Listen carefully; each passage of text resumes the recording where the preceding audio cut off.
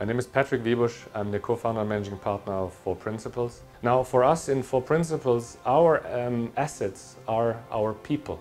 And we are really proud that we never had to let go any of our people, even through the crisis. And this is also in line with the value of Abdul Latif Jameel and specifically the family, where people are first and put first. And that's exactly also the value that we want to install and continue following, and we're really proud about that. So when people join us, we take care of them, of their family, of their development, and even in tough times we stick with them and get through the difficult times.